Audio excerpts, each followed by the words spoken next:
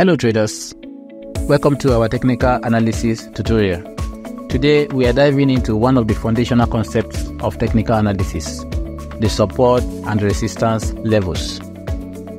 So for this tutorial, we are going to switch to the landscape mode to make our learning easier. Now let's talk about support and resistance level. Support and resistance level are key concepts in technical analysis that represents price levels where buying or selling pressure is expected to be significant. Now, how do you identify a support or a resistance level?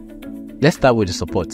Support levels are price levels where demand for an asset is strong enough to prevent further price decline. So example is this. Traders often look out for areas where prices have previously bottomed out or bounced high multiple times. Now, how do you spot a resistance level? Resistance levels are price levels where selling pressure is strong enough to prevent further price increase.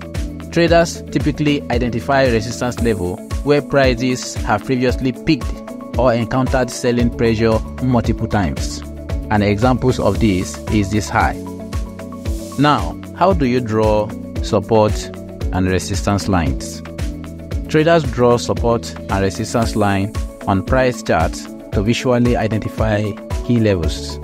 This line can be drawn horizontally or using trend lines depending on the price action.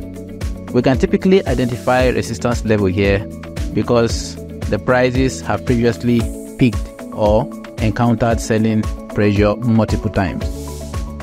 And for support, we have areas where prices have previously bottomed out or bounced high multiple times.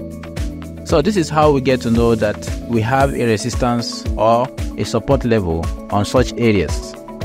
Now let's talk about when the support or resistance level gets breached. Once the support level is breached, it often becomes a resistance level and vice versa. This phenomenon is known as role reversal. In this case now, we expect the market to continue to sell. Note, in the case of resistance, when resistance level gets breached, we expect the market to continue to buy. So how do we use the support and resistance as a trading strategies? Traders use support and resistance levels to develop various trading strategies.